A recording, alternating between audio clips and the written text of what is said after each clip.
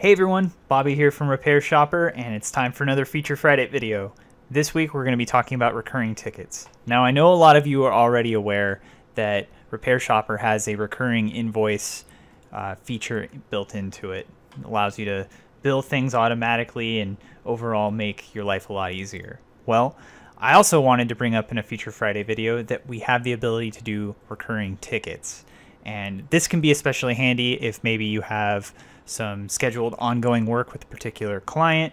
Maybe you even want to create a reminder for a specific technician. And it's really easy to do. So all you need to do is create a ticket that you want to repeat on a particular schedule in a very similar way to recurring invoices. And what you'll see here is we're on a ticket. Then, once it's built the way you want it to generate each time, go to Actions, and then select Make Recurring. A window will pop up, and you can give it a name. In this case, it's just the name of the customer so that I know immediately who it's for. You can choose frequency, how often it's going to generate, and then of course the next time you want it to run. In this case, we'll choose Halloween.